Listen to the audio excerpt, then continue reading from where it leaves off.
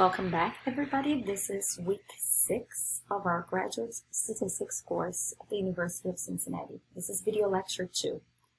We have stopped the prior video checking if we, with a quick check of our understanding of the 68, 95, 99.7 rule. And we decided, we applied the idea that almost 100% of the data is between mean plus 3 standard deviations and mean minus 3 standard deviations to mark letter B for this particular question. Now let's move on and apply this idea to our example.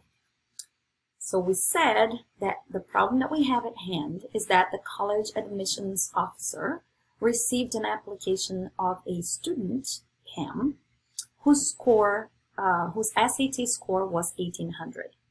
Imagine the officer has no historical experience with this exam to determine what is typically a good score.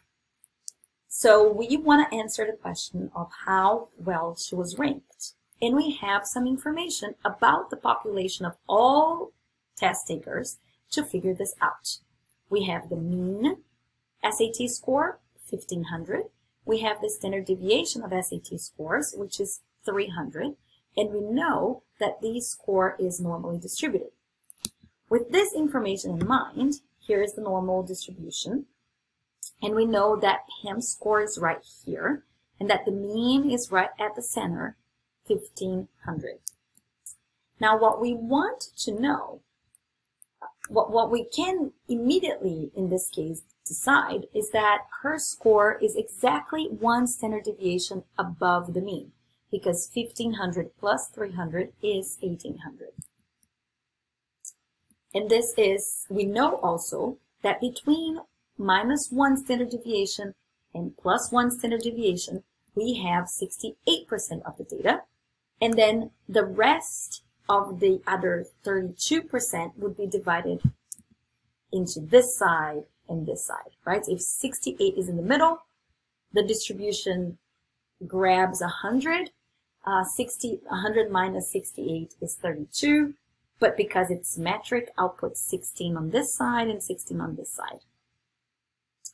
Given that, I can easily compute the percentile here of Pam's score, right? If I have 100 minus 16, I get here precisely at her percentile. So the percentile is 84. She's on the 84th percentile. Does that make sense? If we have 100 all over, and we apply the rule, because this is the standard of how data is distributed and spread, we know that 68% is in between 1 standard deviation minus 1. So we know that there is 16% on this side. So we know the total is 100%. So if we subtract 100% from 100% to 16, we get right here at her score and get the percentile that we want. So she performed at the 84th percentile. Pretty good. So this means to be at the 84th percentile means that Pam performed better than 84% of SAT test takers, because performing better means a higher number. It's not always the case. If it's in a race, lower scores are better, but in this case, lower scores are worse. So she performed better. Being on the 84th percentile means that she performed better than 84% of the sample, right? So let's move on. So a college, now is the other question that we want to ask is whether Pam's score is exceptionally high or atypically high. That's not, remember that in French statistics, we want to know these likelihoods. Is this typically part of the distribution, or is this harder to be seen in that distribution?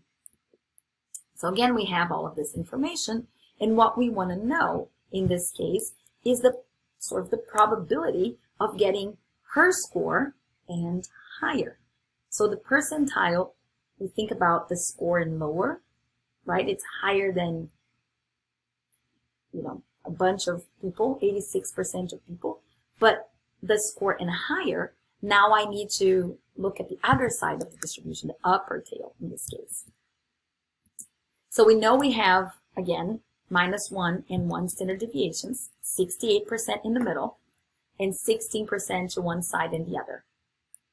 And we know that the percentile related to the first, the score that's equal to mean -1 standard deviation is 16, because here's 0 going up to here, 16, then I sum 68 more, I get to 84.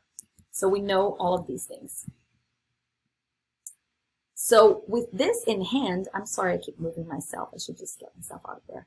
With this in hand, we can understand pretty clearly that the probability of getting a score of 1800 or higher, which is this area above here, is 16% or 0.16. Remember that in statistics, there is this convention that we think of high probability as something that's more than 5% and low probability as something that's less than 0.05 or 5%. 0.16 is more than 0.05. So we want to say that getting this score, which is a pretty good score, is not unlikely. So it's not atypical. It's not atypically high because the probability of getting it is 0.16, which is greater than the 0.05. And if you're thinking the 0.05 is a bit arbitrary, I don't have any answers to that. It is convention. It is quite low because we want to make sure we only call things exceptional or atypical if they are really, really extreme, with the idea that maintaining the status quo is less expensive than doing something to change if things are working reasonably well. I know there's lots to say about that, but that's kind of the rationale. The rationale is people are innocent until proven guilty. Let's say a new medical treatment should be considered not effective until proven different, because then you avoid people spending tons of money to change things that aren't really reliable. That's the idea of making that cutoff really, really low. Why 5 and not 1, not 3? It's convention. So conventions, there's no explanation for them. So let's continue. So it's greater than 0.05, as I said. Again, the crux here is that the score is very good, but not exceptionally high. So now another example. Who did better? Imagine you want to compare people now. But now you're trying to compare people that did different acceptable standardized tests that are coming and applying to your school. So let's say a college admissions officer wants to determine which of the two applicants scored better on their standardized test with respect to the other test taker. So Pam, who earned an 1800 on her SAT score, or Jim, who scored a 24 on his ACT. Now stop here for a second. Of course, 1800 is larger than 24, but if they're coming from tests that have different distributions, different means, different standard deviations, those raw scores aren't comparable. The reason being that if you are, imagine you are considering a distribution that has a mean of 1500 and you find that your score is 1510, that 10 above the mean does not mean the same as if the mean score was 100 and you're 10 above that, right? Being 10 above 100 seems to be a little better than being 10 above 1500, right? That seems relatively less. So we need some way of normalizing these raw scores in order to make a fair comparison if they're coming from different distributions. All right? All right, so let's do that. Here is our normal distribution representing Pam's score. And now I'm going to bring out a different distribution, but it's still normal, right? But the center is at 21 instead of 1500, and the standard deviation is 5 instead of 300, but her score is 24. So how do we compare those is the challenge that we have at hand right now. So here are two distributions. And we mentioned before that Pam's score was 1 unit, 1 standard deviation above the mean, right? A standard deviation is a way of normalizing and making the score relative to something, right? It's the mean plus 1 standard deviation. So it's a standardized score. So if I subtract the score, subtract the mean from the score and divide by standard deviation, I get exactly how many standard deviations above the mean that score is. I know with Pam, we could figure out just by looking, right? Because she got a score that is exactly 300 above the mean, right? So we can see that and say, oh, that's 1. But what's the general formula to get to that? Well, you get the difference between the absolute difference between the mean, between the score and the mean. And if it's 300, you divide by the standard deviation, you get 1, right? If the standard deviation was 600, right, and you have 300 difference up here, then you're only 0.5 standard deviations above the mean. All right? Are you good? All right. I'm sorry. If the difference here, oh man, if the difference here was 600 and I divide by 300, then it would indicate to me that I was 2 standard deviations above the mean, because the score here would be, say, 2,100, right? If the score, again, I'll repeat, if the score was 2,100 minus 1,500 would be 600 divided by 300 would be 2 standard deviations above the mean. So computing how many standard deviations above the mean is a way to make things comparable. So let's compute what's Jim's score. Jim's score was 24, but it should be subtracted by the mean of his test, right? Of test takers of ACT, which is 25. And then we divide by standard deviation, and we see that while Pam was 1 standard deviation above the mean, Jim was only 0.6 above the mean. That tells me that Pam did better than Jim relative to test takers of the same test. Yes?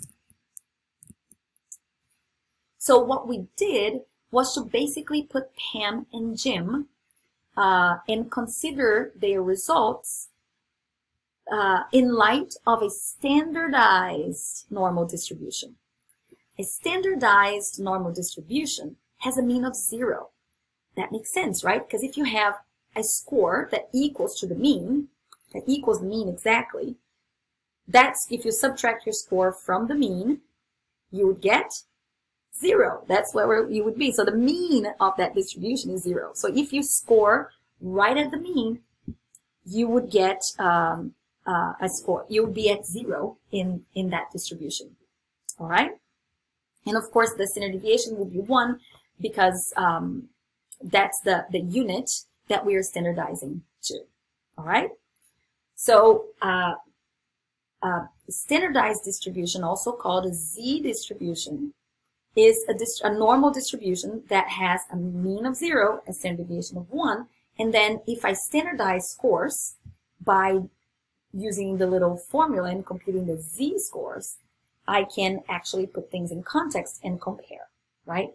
I can, because I don't need 2 separate distributions anymore, because those scores are all about how many deviations above the mean I am, all right?